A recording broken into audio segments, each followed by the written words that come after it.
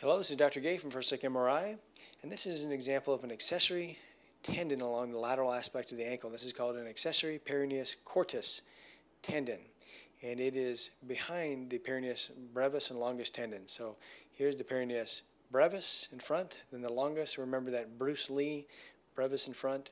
Here they are together, and they're in the peroneal retinaculum.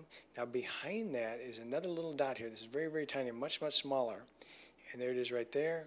It comes out of the same muscle group and goes down, down, down, and then it attaches over here in the lateral aspect of the calcaneus.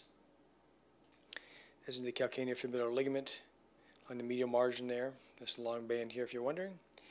And this sometimes can cause crowding of the peroneal tunnel, especially when the muscle belly is lower and bigger.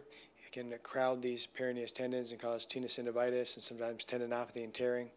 This patient has maybe a little bit of tenosynovitis, but it's very subtle findings, and the tendon itself looks good. So again, this is an example of a peroneus quartus tendon, very common accessory tendon. Again, it can attach down here. Most of the time I see it attached to the calcaneus. Other times you can't really see the attachment very well. Sometimes it blends with the peroneus longus tendon and attaches there. But a very common thing to know about. And again, if you ever see tendinopathy out laterally, think about an accessory peroneus tendon that's producing crowding of that retinaculum and the source of that. So thank you very much, and have a great day.